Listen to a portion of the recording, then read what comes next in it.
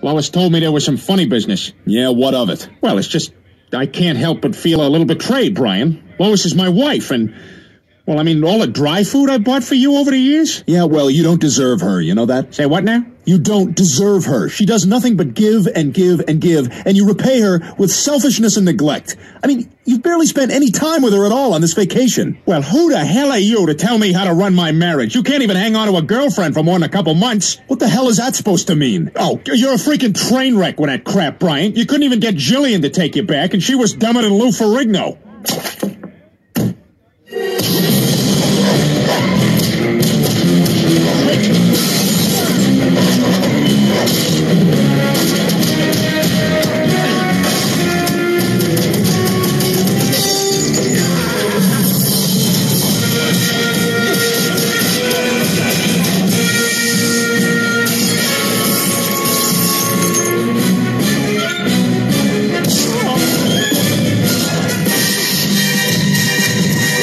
Stop it! Get off my husband!